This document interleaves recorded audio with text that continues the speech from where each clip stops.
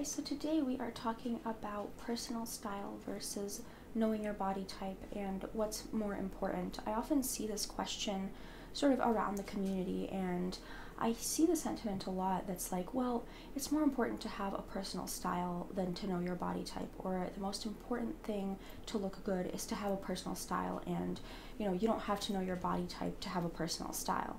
And certainly you don't have to know your body type to have a personal style, and it's incredibly important to have a personal style. But I want to talk about why this conversation is, I guess, a little bit odd to me in a way, because the thing with personal style is that it's aided by knowing your body type, right? So if you think about body type in the way that I do it with body geometry, it's really just about understanding the lines of your body and understanding the effects that different silhouettes and different types of detailing, different lines have on your look. So it's supposed to actually aid you in expressing your personal style. It's not really supposed to be one or the other. And a lot of the people that you see with a personal style who really don't have any idea about body types or anything like that, and they still manage to look excellent. Of course they do, because they have been practicing for years. This is something that they've really honed in on through trial and error, and that's how you build a personal style. Just like with art, when you are looking at a painter who has a very distinct style, or any kind of other artist, they have a distinct style because they have honed their skill, and through that and through the years they've developed a style, right?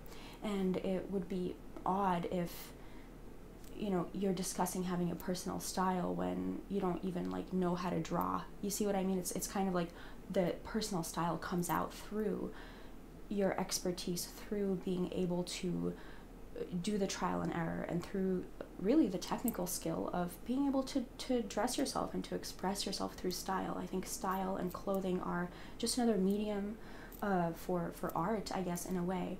And so this conversation can be a little strange to me, because I don't think it's either or. I think that finding your body type can be a very fast track to really gaining a lot of technical skill very quickly. And so you have to do a lot less trial and error. If you know the lines of your body, you're not going to be, doing things that don't make a lot of sense. It's sort of like if you watch videos on YouTube of how to paint something, like how, techniques in watercolor of, how to paint trees or whatever it is, you are going to save a lot of time than going in and trying to do it yourself, over and over again until you figure out how to do it. Not that you couldn't, you totally could. But finding those videos or finding those resources or taking a course or an art class or, anything like that in painting is going to aid you in, even if it is only about techniques, is going to aid you in expressing what you want to express through your art. And likewise, finding your body type is going to aid you in expressing what you want to express through your style a lot quicker, you see. And so I think it's not either or. It's not either or, and it never has been. It has always been very much a combination of the two. Like one thing supports the other. And that's what ends up happening with people who learn their body type, is that they really find that they have skipped a lot of steps to being able to just express themselves a lot easier, a lot better, and having more luck in the dressing room, just not having to sift through so many items, just sort of knowing what will look good on you. And then from those options, what is going to flatter me, what's going to look a certain way on me, you can choose certain styles and certain looks, right? And I guess the other thing that comes to mind is just online shopping. It's very inconvenient to send things back. So knowing at least if you have long lines or moderate lines or short lines, and you don't even have to know your entire body type, but just knowing just the length of your lines, or just the types of silhouettes that look good on you. And again, you can do this through trial and error, or you could do this through knowing your body type. Certainly, I don't think that body type is the only way to dress yourself or the only way to know what looks good on you. But it is important to know what looks good on you if you're looking to express yourself in a certain way, or to know what flatters you, to know what doesn't flatter you. And now that I say that, I'm thinking about what does it mean when something flatters you? I mean, that's pretty subjective in a way, right? And you know, it's subjective, and then also there is a little bit of an objectivity to it, just like there is to color theory, for example. You know, certain things look good together, certain colors look good together because we like how they look together. So in the same way, certain things just seem to look good on certain body types, certain facial features, certain proportions. And I think that's a human thing, that's an aesthetic thing, and that goes beyond, somehow beyond personal taste. For some reason, it can be cross-cultural, you know, just like color theory is cross-cultural, right?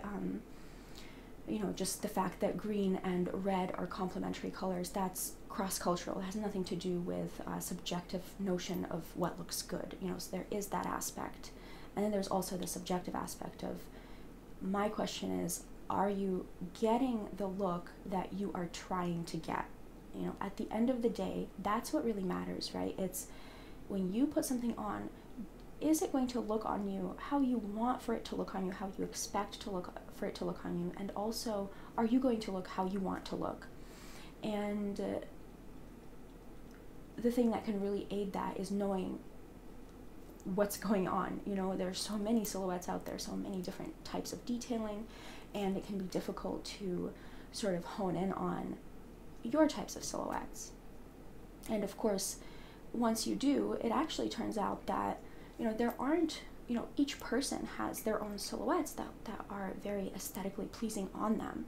And there are a lot more silhouettes that are not aesthetically pleasing on them because there are so many different body types and types of people, you know, and so for anyone, the silhouettes that are the most flattering are going to be sort of in the minority for each person, right? And so that's why it can be frustrating, because if you were to randomly select all of these clothing items, it's like probably 1 out of 8, 1 out of 10 would flatter you, you know, and that just so happens to be like 10 or 13 or whatever it is body types, right? So that's the thing, is that it does end up being a way, like a tool for you to better express yourself.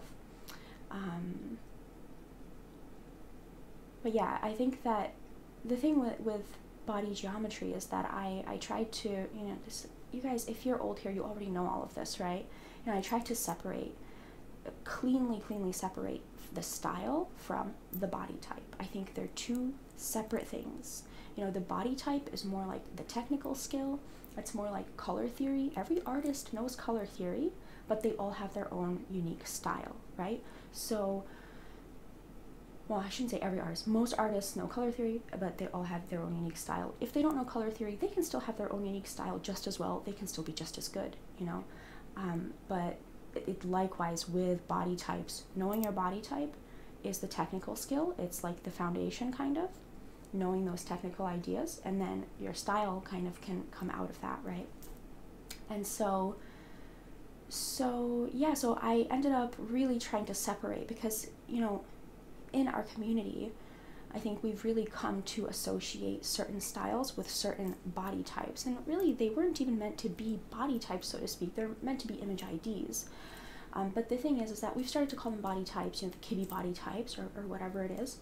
And there's a certain style that has come to be associated with them, very much so. And what I tried to do is really cleanly separate, look, these are the lines of the body, but you can make them into any style that you are looking to make them into, you know. And I really think that it's sort of like, if you have, if you're an artist and you have paints, you know, you have watercolor paints, those are your lines. Some people have watercolor paints, some people have, you know, they're just born with watercolor paints. Some people are born with, you know, pen and pencil. Some people are born with chalk pastel, whatever it is, you know. And so they're just different mediums. And so I see the lines as the different mediums, and then the personal style as the actual, like, you know, I guess art piece that you are going to create, the style that you're going to have as